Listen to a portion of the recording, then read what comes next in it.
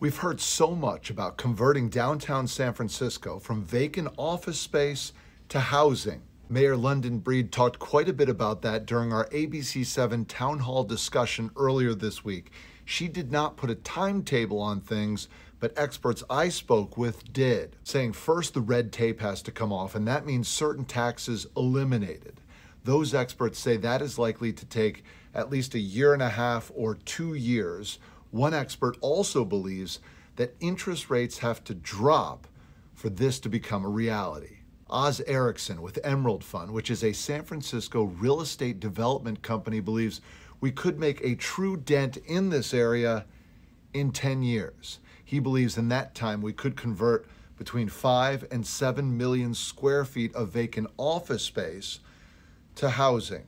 Let's keep in mind, though, there is currently more than 25 million square feet of vacant office space in San Francisco. So 5 to 7 million square feet is great, but that still leaves a lot of empty space. But Erickson believes that even after that 10 years, we can continue converting 2 million square feet of vacant office space per year, which would continue to change things in a timely manner.